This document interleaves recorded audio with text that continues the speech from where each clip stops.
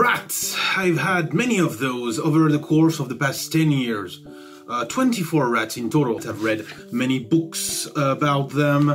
I've talked with a lot of rat owners, and throughout the years I've amassed a lot of knowledge on rats. So here is everything you need to know about pet rats in less than 10 minutes. First thing first, do you have in your vicinity a vet that can take care of them? This is the first thing you need to check. This is number one, because sometimes rats get sick, and rats have a very high, fast-paced metabolism, which means that illnesses can progress very fast. Once I've had a rat that between the first symptoms and death, 4 hours only elapsed. So usually it's a matter of only a few days. So when your rat gets sick, you want to be very fast, and you want to be sure that there's a vet close to where you live that can take care of them. Number 2, a lot of people often ask me, what is the worst thing about having rats? What is the worst aspect? And I would say that it's the cage. The cage is expensive because rats like to climb and they need a lot of space, so they need a big cage if you want them to stay happy and healthy, and the cage will take space in your house. It is expensive. Usually a really good rat cage will be $300 and at least 100. I'm talking of course dollars, euros, or British pounds. It's about the same. And yeah, you're looking at 200, 300 for a nice cage. And of course, cleaning the cage, you have to clean it about twice a week, a minimum, if you want your rats to stay happy and healthy. You need to clean the cage often, and that is, in my opinion, the worst aspect of having rats. Also, they have quite short lifespans. The average lifespan of a rat is 2.5 years. So with good cares, and if your rat has good genes, you can go to 3 years old, and maybe in some exceptions 4, although that is very rare. And usually you'll lose your rats after a couple of years, and it's something that you have to be prepared for. What else? What do they like to eat? Like us, rats are omnivorous, which is great because they can eat most of your leftovers. That is pretty nice. I like to share my meals with them. I usually make intentionally bigger portions so that I can give them a small amount of everything that I eat, and it builds a relationship between us. When we eat the same thing, it builds this family type of bond that is pretty good to give your rats the same thing as you eat. And there are very few things that they cannot eat, and those things are onions and leek. Unless it's a small quantity and they're very well cooked. Absolutely no raw onions, they cannot digest them. There is one thing that is absolutely poisonous for rats, and that is poppy seeds. No poppy seeds for rats. That can lead to an instant death, even if they eat only one. If you give them fruits, beware of the pips, especially apple pips that contain a lot of cyanide. If you decide to give them fruits, which are pretty good for them, especially apples, berries are very good for them. Cherries, they like cherries too. Always remove the pips, although most rats will do it by themselves because they're pretty smart. Male rats have a certain hormone or enzyme in their body, and because of it, they cannot have any citrus. No lemons, no oranges, no grapefruits, nothing that is of the citrus kind, because it can give them cancer, and that includes the distant cousin of the orange, the mango. When you give them meats or vegetables, they have to be well cooked.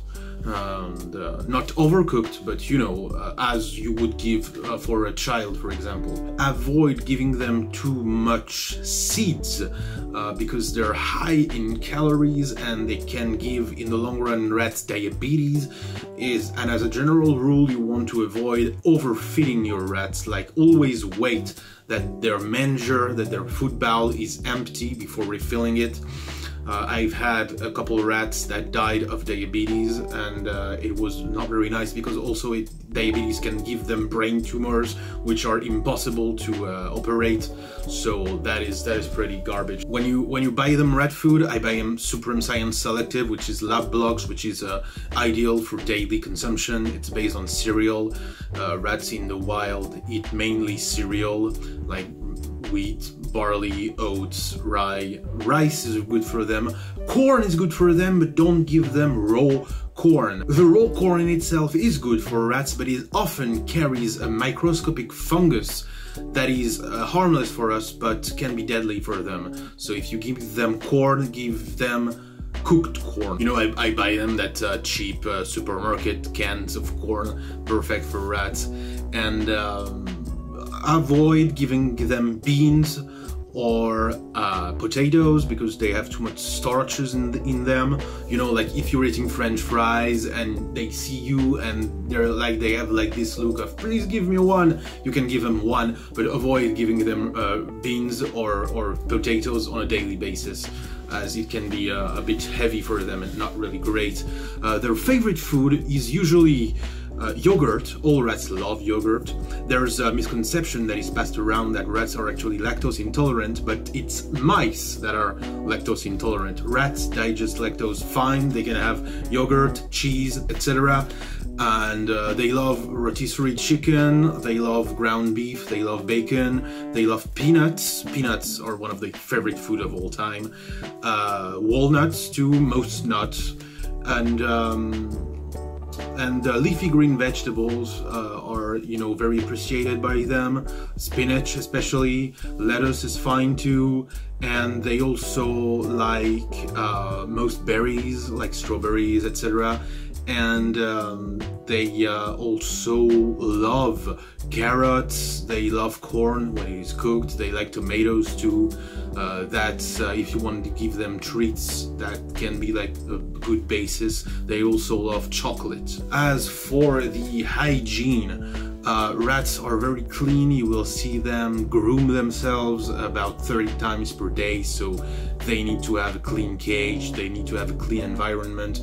Don't use incense in their presence because their respiratory systems are very sensitive to everything, and incense is probably the worst thing that you can do to them. They can give them pneumonia and other nasty things. Avoid smoking in front of them, of course, and no you know, bone deodorants. Those are not good for rats. Avoid drafts. They should have the same temperature all year round, and basically if the temperature is comfortable for you, it's comfortable for them. They have an internal temperature of 37 degrees, just like us, so they perceive temperature about the same as us. They are quite resistant to cold, but they are very, very sensitive to brutal variations of temperature. If you bring them suddenly to a really warm room, to a really cold room, they can die of cold stroke, and of course of heat stroke the other way around. Isn't their tail gross? And it's skin. It's skin with bone inside because it's the prolongation of their spinal column.